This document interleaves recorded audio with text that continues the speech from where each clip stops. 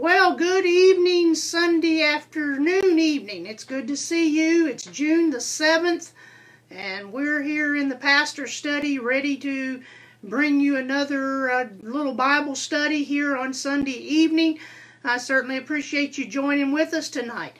Hey, I guess is a good thing. This will be my last Sunday evening alone in the church as we are announcing today that we're entering into phase 2 this coming Sunday, June the 14th. We'll be having back our normal Sunday evening services, and Sunday evening services starting next Sunday at 6:30. Hey, we'll still be broadcasting live here on Facebook, but it'll be in the sanctuary with our Sunday evening crowd. And so I hope you will certainly come, and if you feel comfortable doing that, come and worship with us. Again, next Sunday we'll be having 11 o'clock worship service in the sanctuary, practicing our social distancing and all that good stuff that we have been doing in phase 1. But as we enter into phase 2, we will add the Sunday night service. And so I'm excited about you coming and being a part of our Sunday night service next week, next Sunday night, 6:30, right here at Sherwood Forest. In our sanctuary. So please come and be a part of that special service with us. Now, before I get into the Bible study tonight, on occasions I give out a word of shout to somebody, and tonight I want to give a special word of shout out to my dear wife. Dana and I will be married 24 years tomorrow, and I want to say happy anniversary to her. For 24 years that lady has put up with me, and some of you understand that comment. So I shout out to her tonight before we get to the Bible study. I will let you know that she has rearranged her schedule, and tomorrow we will be spending the day together, so the office here at Sherwood Forest will be closed. But if you need me, you can certainly get in touch with me through our cell phone. But otherwise, I'll not be in the office tomorrow. We're going to take some time off to just enjoy being together with her and with one of our friends that is here with us. And so celebrating our anniversary. So anyways, want to give a shout out to Dana this evening. Well, tonight we're going to continue our study concerning the basics, what I'm calling the basics. And we're just using the letters of the alphabet to do these things. Tonight, I review with you the fact that we've spent 2 weeks studying the letter A, and that is the assurance of salvation. We took us last Sunday night and talked a little bit about the assurance of salvation. Wednesday night, I concluded that assurance of salvation. Tonight, I want to go to the letter B. The letter B, I say, stands for baptism. You see, I believe very much so that when a person becomes a Christian, when they receive Jesus Christ as their Lord and Savior, they should get their assurance of salvation, but they should follow the Lord Jesus, if possible, through the ordinance of the church that we know as baptism. And I'm going to say a few things about baptism tonight and read quite a few verses of Scripture to you in this study. My plan is at 6 o'clock on Wednesday night to continue this study on baptism by answering some common questions that people have concerning the ordinance of baptism. So you can be looking forward to that next week, this coming Wednesday night, at 6 o'clock when I'll answer questions concerning baptism. But I hope you remember the day, remember a time. Not only that you received Christ as your Savior, but when you were baptized, when you followed Him in the ordinance of baptism. I remember my very first time of administering baptism. There was an older lady in our church who came, and her husband were saved, and they wanted to follow Jesus in baptism, which was the proper thing to do. They met with me. I was the associate pastor, and the pastor himself had heart problems, and he had turned all the baptisms over to me based on his doctor's recommendations. And so one of the things that I do with candidates for baptism, I like to sit down and talk to them go through some things with them, and one of those things that I talk to them about is baptism and what's going to take place in the baptismal service. Well, back in those days, we did not have a baptistry in the church, and so we always went down to the Ohio River. And so we gathered on a Sunday afternoon following the morning worship service at the Ohio River, and we made preparations to baptize this couple. Well, when it came to the lady, there was a few things that you ought to know, some things that she didn't tell me. One very important thing, and I won't tell you everything, but just this one important thing that she failed to mention to me in our counseling sessions together concerning baptism, she failed to tell me that she was scared of water. I mean, tetrified of water, very scared of water. And so she told me after the fact that she thanked me and thanked God that she was able to be baptized, but she was scared, absolutely scared of water. What was interesting, and this has haunted me, I guess, ever since that day, is when I baptized her, I got her into the river and was able to put her down, but because of her fear of the water, which again I remind you I didn't know, when I put her down, she jumped. And about the time she jumped up, and her face never was baptized. Her face never went under the water. And that has bothered me all these years. Here I have a lady that I helped be saved, showed her the scriptures how she could be saved. She received her assurance of salvation. Then I went to baptize her, and we were always taught in college that it was a full immersion. And her face never got baptized. Now, I don't think that's going to be an issue. I didn't try to re-dunk her, try to re-baptize her, or anything of that nature. But it was my very first experience in a baptism of a local church. And that's, she's scared of water, and then her face didn't get under the water. But we're not going to hold that against her, or are we going to make a big deal out of it? It's interesting to me that the word baptize or baptism occurs 100 times in the New Testament. And I've taught you before that when you see a reoccurring theme or a reoccurring word or words or a form of a word in the Bible, you need to pay close attention to it because it is really important. Well, obviously baptism, or to be baptized, is an important doctrine found within the New Testament, in the fact that it's spoken of 100 times. So it's an important subject.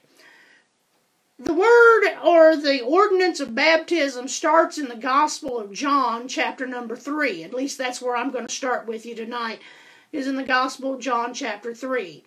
There was a forerunner to Jesus who was preaching to repent of your sins, for the kingdom of heaven is at hand. His name was John the Baptist. Now, John was not a Baptist per se. When you talk about, well, was he Church of God? Was he Methodist? Was he Nazarene? Was he a Baptist? What kind of Baptist was he? Was he independent? Was he Southern? Was he Free Will Baptist? What kind of Baptist was? No, the Greek word there means he was John the Baptizer. And he came and told people to repent of their sins, and then he would baptize them. Let me read to you from John chapter 3, verses 1 through 6. The Bible says, "In those days came John the Baptist preaching in the wilderness of Judea. And he said, Repent ye, for the kingdom of heaven is at hand. For this is he that was spoken of by the prophet Isaiah, saying, The voice of one crying in the wilderness, Prepare ye the way of the Lord, make his path straight. And the same John had his raiment of camel's hair, and of a leather girdle about his loins, and his meat was locusts and wild honey. Then went out him Jerusalem and Judea and the regions around Jordan, and were baptized of him in Jordan, confessing their sins." And so I want you to get the picture here. John the Baptist is out there baptizing in the River Jordan as people repented of their sins. By the way, they got that in the right order. You get saved, you repent of your sins, and then you follow the Lord in baptism. Well, as John is out there baptizing those new converts, Jesus comes walking down the path towards the Jordan River. That brings us up to verse number 13 of this passage, or I turn over to Matthew 3 to be in a different passage. Matthew chapter 3, coming up to verse 13, says, Then cometh Jesus from Galilee to Jordan unto John to be baptized of him. But John forbade him, saying, I have need to be baptized of thee, and thou comest to me? And Jesus answering said unto him, Suffer it to be so, for thus it becometh us to fulfill all righteousness. Then he suffered him. And Jesus, when he was baptized, went up straightway out of the water, and lo, the heavens were opened unto him, and he saw the Spirit of God descending like a dove and lighting upon him. And lo, a voice from heaven saying, This is my beloved Son, in whom I am well pleased. And so Jesus comes along and he says to John, John, I have need to be baptized of you. Now, does this mean that Jesus had sinned and that he was repenting of his sin and he was following the example to be baptized? Absolutely not. Had Jesus sinned, he would have never been an acceptable sacrifice for our sins. What Jesus was doing, if you would, he was laying the groundwork for you and I to follow him in baptism. He was setting an example. He was putting forth the doctrine and the ordinance of the church of baptism. You'll also notice in this passage of Matthew chapter 3 that the Trinity is there at the baptism of Jesus. There's God the Father in verse 17 who speaks and says, Behold, this is my beloved Son, in whom I'm well pleased. Jesus, God the Son, was physically there. Jesus was there being baptized. And then there was the emblem of the Holy Spirit coming in the form of a dove. And so we see Jesus gives us the example that we're to be baptized following repentance of our sins. And then also, I want you to notice that in the New Testament, the Bible, then Matthew, Mark, Luke, and John in the Gospels, from this point on is basically silent when it comes to the subject of baptism until Jesus gives the Great Commission. After Jesus' baptism, until the Great Commission is given, the Bible in the Gospels is basically silent when it comes to the subject of baptism. But Jesus says in Matthew 28, 18 through 20, which is one of those Great Commission passages, Jesus came and he spake to his disciples. And here's what he said. All power is given unto me in heaven and in earth. Go ye therefore and teach all nations, baptizing them in the name of the Father and of the Son and the Holy Ghost. Notice what Jesus said. He said, go and teach them. That in the Greek basically translate, go make disciples. Or go tell them to repent of their sins. And when they do, then you baptize them in the name of the Father and of the Son and of the Holy Spirit. We then come out of the Gospels and we come to the book called Acts, the 5th book in the New Testament. And in Acts chapter number 8, we have an example of how this works, how a person is saved and then is baptized. Now, I apologize for reading such a lengthy passage because you know that I don't normally read lengthy passages of Scripture, but I want you to get the picture. In Acts chapter 8, I'm going to read to you verses 26 through 39 so that you can see how this plays out as Jesus told his disciples to go and to teach and to baptize. This is the story of Philip and the Ethiopian eunuch. Please listen as I read Acts chapter 8, verses 26 to 39. And the angel of the Lord spake unto Philip, saying, Arise and go toward the south unto the way that goeth down from Jerusalem unto Gaza, which is a desert. And he arose and went. And behold, a man of Ethiopia, a eunuch of great authority, under Candace, queen of the Ethiopians, who had the charge of all her treasure, had come to Jerusalem for to worship, was returning, and sitting in his chariot read Isaiah the prophet. Then the Spirit said unto Philip, Go near and join thyself to this chariot. And Philip ran thither to him, and heard him read the prophet Isaiah, and said, Understandest thou what thou readest? And he said, How can I, except some man should guide me? And he desired Philip that he would come up and sit with him. The place of the scripture which he read was, He was led as a sheep to the slaughter, and like a lamb dumb before his shearers, so opened not his mouth. In his humiliation his judgment was taken away. And who shall declare his generation?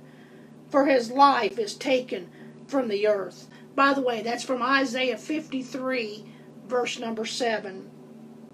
I continue reading, starting in verse 34. And the eunuch answered Philip and said, I pray thee, of whom speaketh the prophet this? Of himself, or some other man? Then Philip opened his mouth, and began at the same scripture, and preached unto him Jesus. And as they went on their way, they came into certain water. And the eunuch said, See, here is water. What doth hinder me to be baptized? And Philip saith, If thou believest with all thine heart, thou mayest. And he answered and said, I believe that Jesus Christ is the Son of God. And he commanded the chariot to stand still.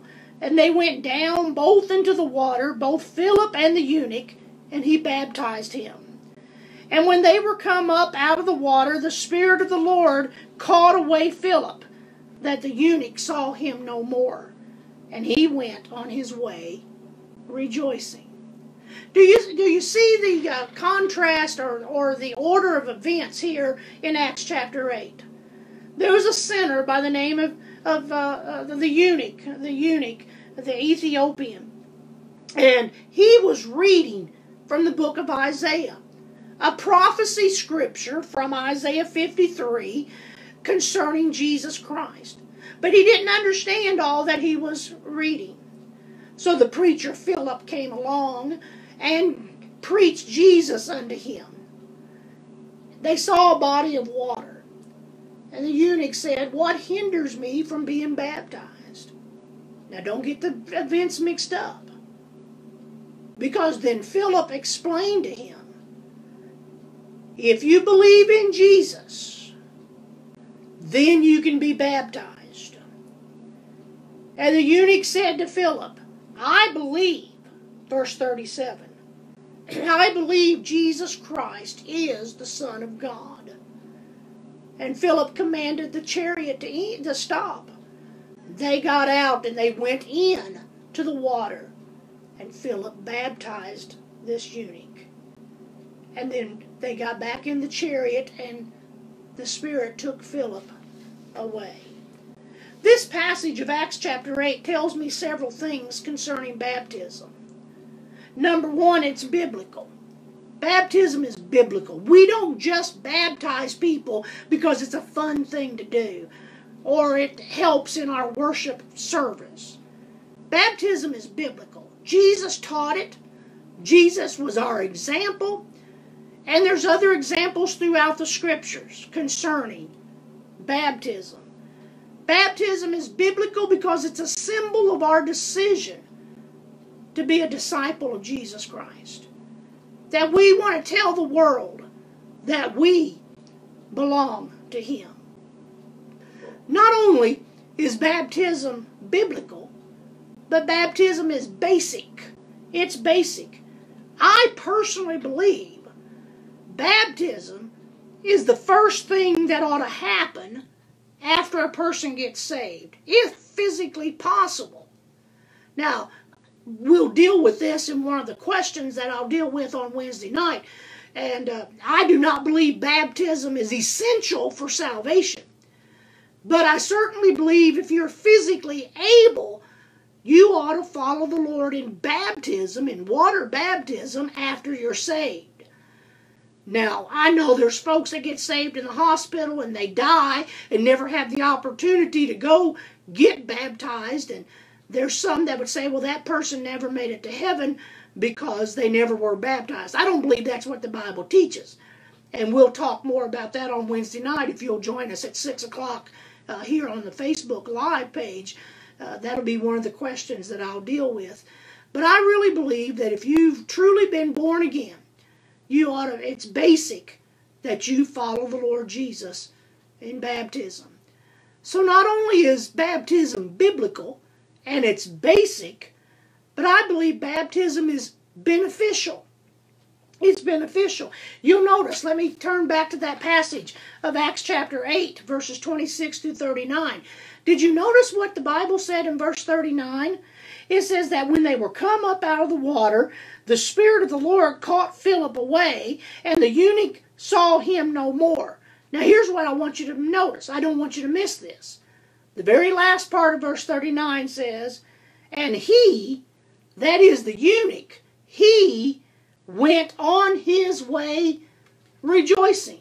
You see, I believe it's beneficial. Baptism is beneficial because it puts a joy in your heart knowing that you followed the example of Jesus being baptized in the name of the Father, the Son, and the Holy Ghost. So baptism is biblical, baptism is basic, and baptism is beneficial. Baptism, and I'm going to give you an illustration here in a moment, but baptism is a symbol of the death, the burial, and the resurrection of Jesus Christ. In the scriptures in 1 Corinthians 15, verses 3 and 4, we read, for I delivered unto you first of all that which was I also received, how that Christ died for our sins according to the scriptures, and he was buried, and that he rose again the third day according to the scriptures. You see, when we're baptized, we are buried with him in what we are buried with him in baptism and raised to walk in the newness of life. Paul put it this way in Romans chapter 6. Know ye not that so many of us were baptized into Jesus, were baptized unto his death? Therefore we are buried with him in baptism into death, that like as Christ was raised up from the dead by the glory of the Father, even so we also should walk in the newness of life. Now let me give some credit. This illustration I want to close with tonight comes out of Brother Rob Morgan's little book entitled Simple. And he talks about when he was in the pastorate, how he would talk to baptismal candidates, and here's how he would talk to them in their counseling session. It's a wonderful illustration, and I'm going to read it to you tonight from his book, and trust that it'll be a blessing to you. He says, and I read, I often explain baptism by holding my pen in a vertical position and explaining to them that Jesus died in a vertical position, which frankly, vertical, I'm going horizontal, this is vertical. I would hold my ink pen vertical and explain that Jesus died in a vertical position, which frankly is very unusual. He says, and I agree, this is true with myself as well, it has often fallen our lot as ministers of the gospel to be present when some folks have passed away, when they've died. I have never attended or been present when someone died, that they died in a vertical position. They've always died in a horizontal position. Jesus died in a vertical position. He was suspended upright, hanging between the heaven and the earth, with his arms outstretched. His anguished eyes looked down at the masses at the foot of the cross until he finally breathed his last breath. His body then was taken down off the cross and was quickly wrapped in a shroud and was buried. Rob Morgan says, at that point I take my pen and I move it from vertical to horizontal. He was laid on a slab of rock in a borrowed tomb, Rob Morgan says, and of course that's the Bible teaches that. And 3 days later, he rose again. And Rob Morgan says, I take my pen and I move it back to the vertical position.